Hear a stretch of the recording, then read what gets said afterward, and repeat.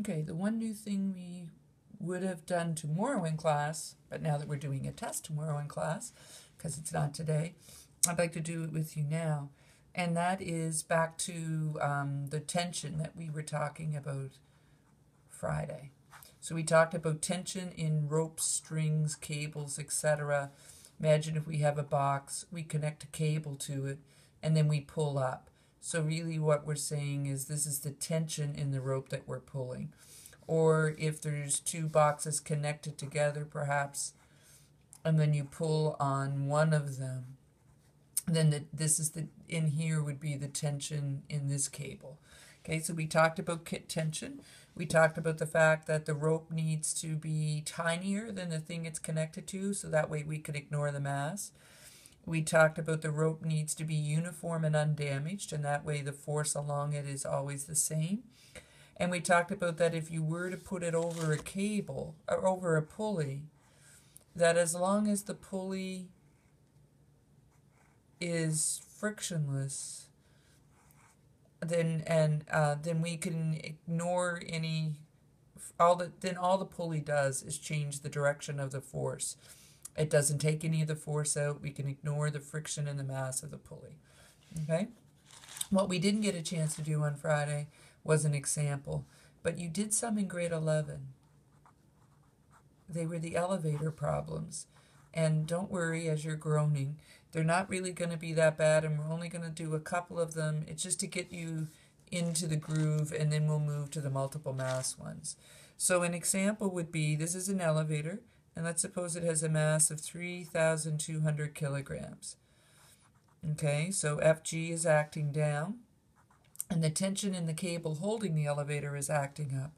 And if we say that the elevator begins to go upward at a rate of 0.55 meters per second squared, so it's accelerating upward, the question would be, what is the tension in the cable that's doing this? And so it's just some of the forces, but in the y direction.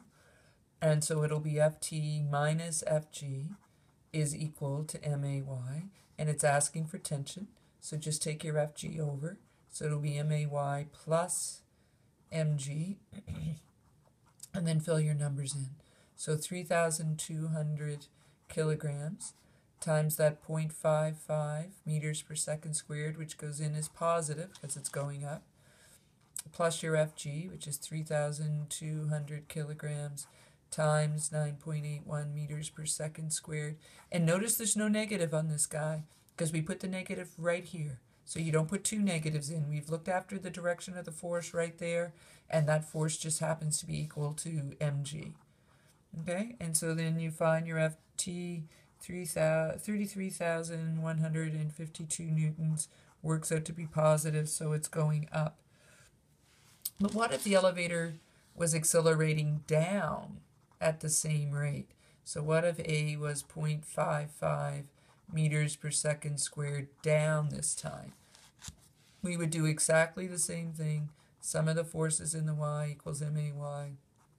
It would be Ft and Fg is equal to MAy. And if you want it to be accurate, then you might call down positive. Okay, but let's call down negatives just so we don't screw you up. So we'll put a negative on our Fg. We're still solving for Ft, so it'll be MAy plus Mg. Okay, MAy, M is still 3,200 kilograms, but the acceleration is downward, and so it'll be negative 0.55 meters per second squared plus 3,200 kilograms. And again, no negative on the 9.81 meters per second squared because we already put it in right up there.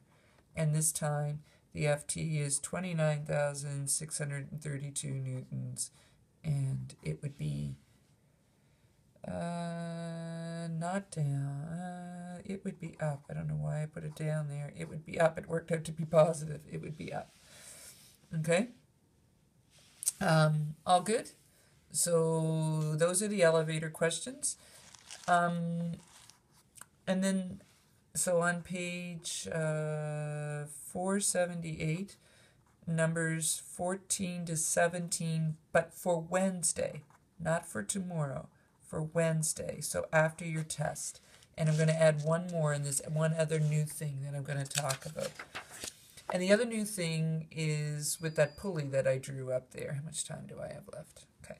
So I had a pulley up there. I had a mass on one side. I had a mass on the other side. This contraption, pulley with two masses hanging off, this is actually called an Atwood machine. It's kind of a fancy name for just a pulley with two masses, but it's called an Atwood machine. This is M1. This is M2. If we think of the forces, Fg1 would be acting down. Fg2 would be acting down on this side. And then there would be tension on number 1 on this side, on number 2 on this side. But remember our rule with the pulley, that all the pulley does is change the direction of the force. So this tension F1 and this tension F2, they are really just equal to each other, equal and opposite thanks to the pulley, right? If we were to draw it in a straight line, because all the pulley does is change the direction, Fg2 would be pulling this way, Fg1 would be pulling this way, and the tensions would just be facing off against each other, and really, in the overall scheme of things, they would kind of be canceling each other out. How does one decide which way this system would move? Whichever M is bigger, because that's the Fg that's going to win. Okay, more important than ever, we have to call the direction of motion positive.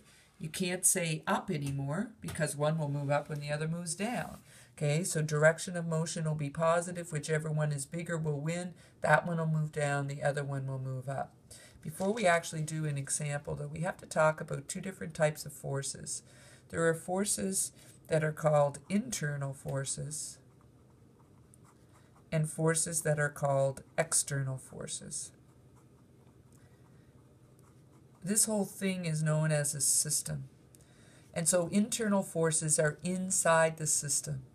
It would be the tension, right? The FTs pulling off against each other are internal forces. They are forces between the objects in a system, and they don't actually affect the motion of the overall system.